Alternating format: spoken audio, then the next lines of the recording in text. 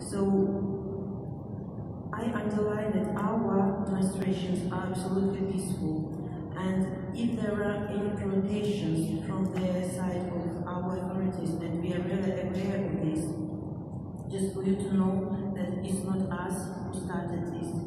We are absolutely peaceful people, and it's a fight only against one person who is clinging onto power and doesn't want our country to develop as people want.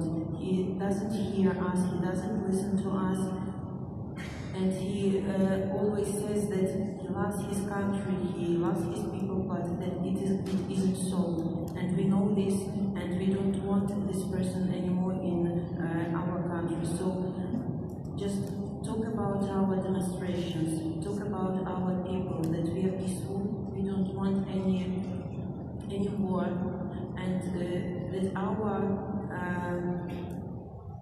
fight is only inside our country. It's not about geopolitical at all, you know. I know that some countries had sanctions, to personal sanctions against some people, and you know, it's fine, but it has to be up to every country. I just can't ask for this, you know, because it should be your decision, the decision of every country.